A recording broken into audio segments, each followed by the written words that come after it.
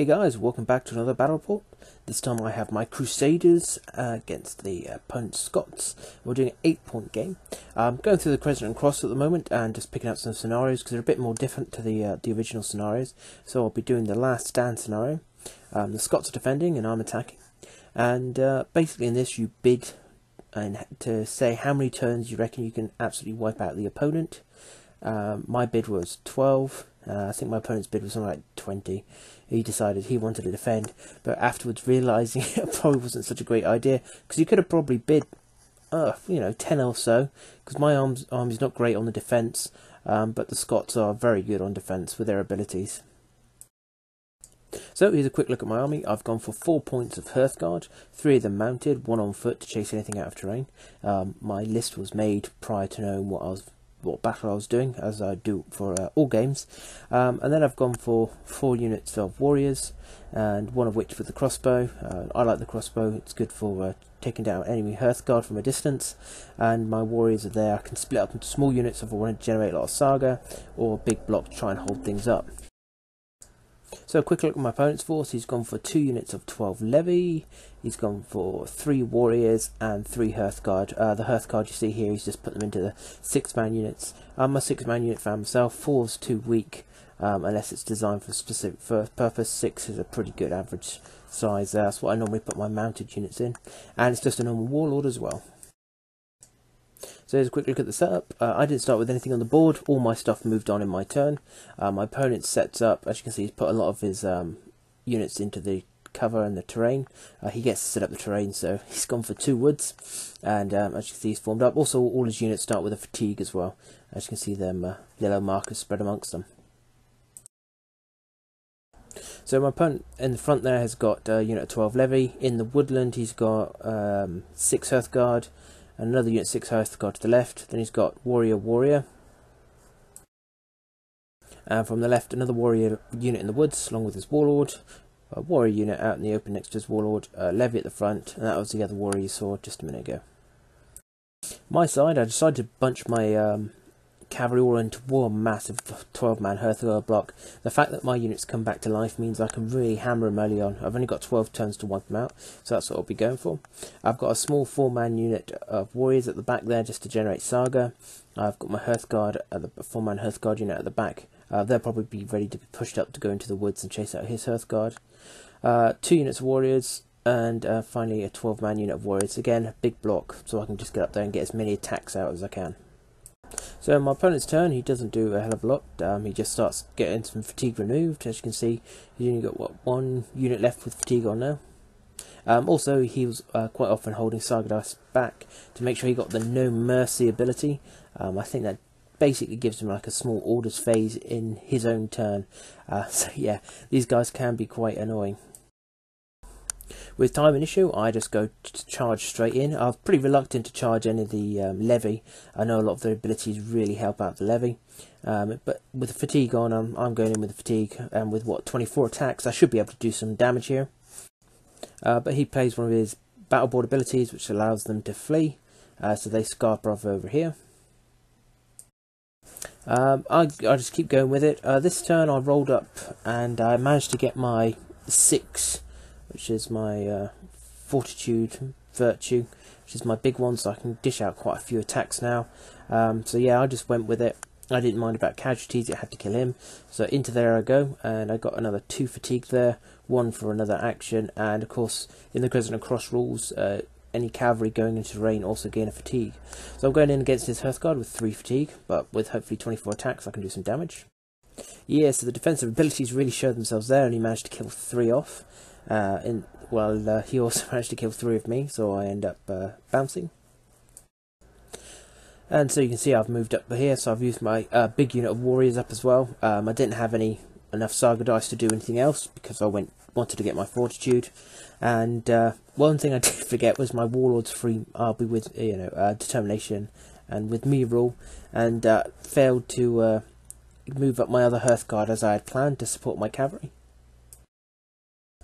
My opponent just shuffles about and then starts putting all his defensive abilities up. I don't think he does anything else. Actually, in the far side there, he has brought his warriors out of the woods, which surprised me somewhat.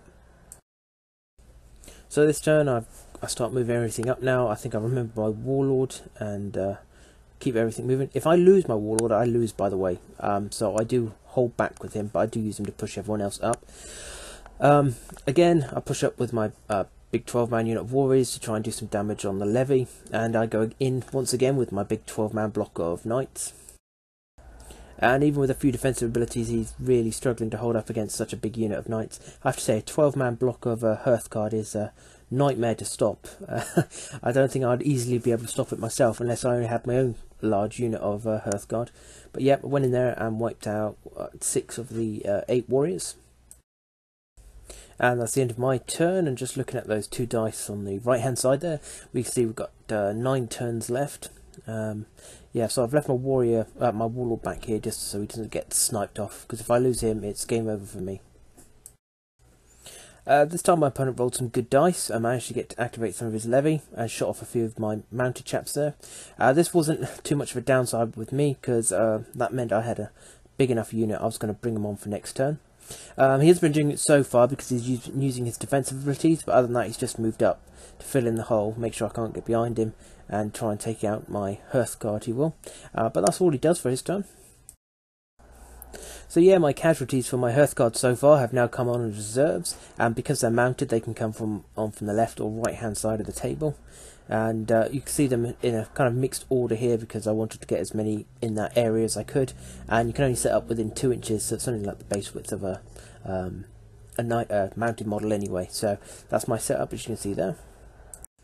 Now I've then raced those chaps up to catch them in behind, so then I've got cavalry to the front and behind them. If they were foolish enough to come out of the train, I was going to make them pay for it. And I'm just going to go head for tails here and try and take out his warlord. Less Saga dice he has, the less he can do and less he can defend himself with. And ended up as a 4 for 1. I was quite happy with that, so I could drive these guys off. And since they have fatigue on them anyway and they're already damaged, I thought, what the hell, I'll throw my warriors in against them as well. I did this instead of my other cavalry, because I have a feeling my cavalry might be within 2 inches of his chaps in the woods. And yeah, if they come out, I'll end up having to charge them. So I went in with my warriors to drive off his warriors. With their fatigue on it, I've definitely got the advantage in combat. And that wipes them out, which puts plenty of fatigue on all those units around them, which is fantastic. So it's almost taken these levy out of the game for a minute. And I had noticed time was ticking away. Not a massive amount of turns left. As I say, we're playing an 8-point game, so it's hard work getting through these guys. So I might go to plan B, which is simply wipe out everything else but his levy. And with the chance to strike at the warlord, looking back at this, it's probably not a huge advantage for me to go in there. He has got 2 guys there he could probably pass on to wounds, but I have got lots of attacks and I hope to get a few through on him.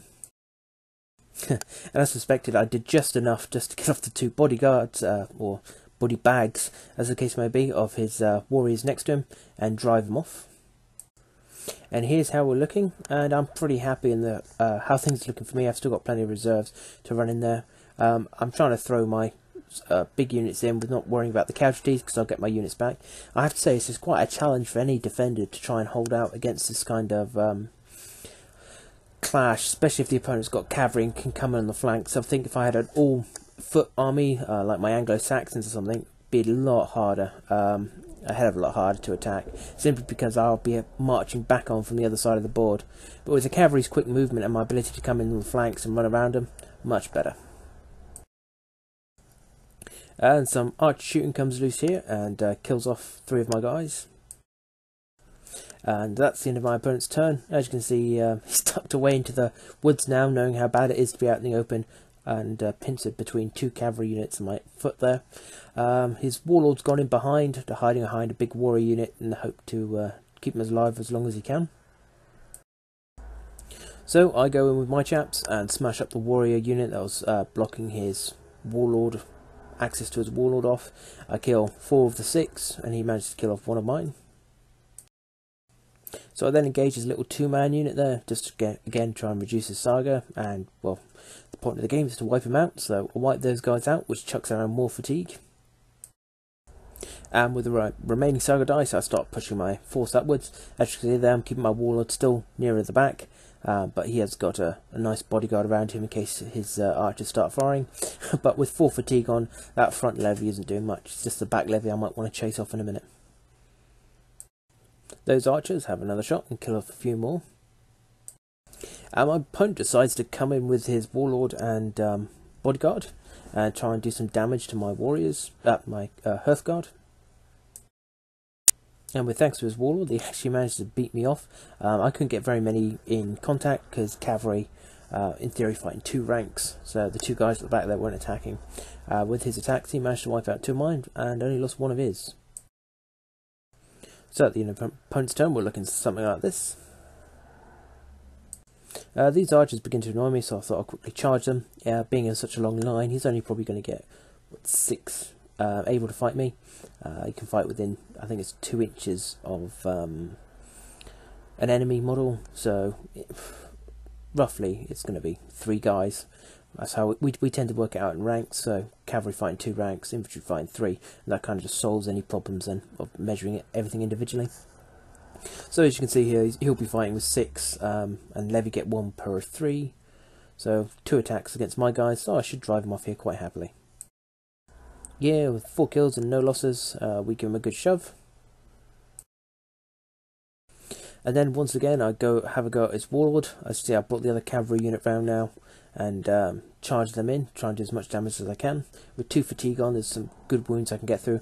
I know he's got a lot of guys within range of him. He's got, what, 4 additional wounds there. But if he's spreading them around too much, obviously I'm just doing more damage whatever happens, so I'm happy with that.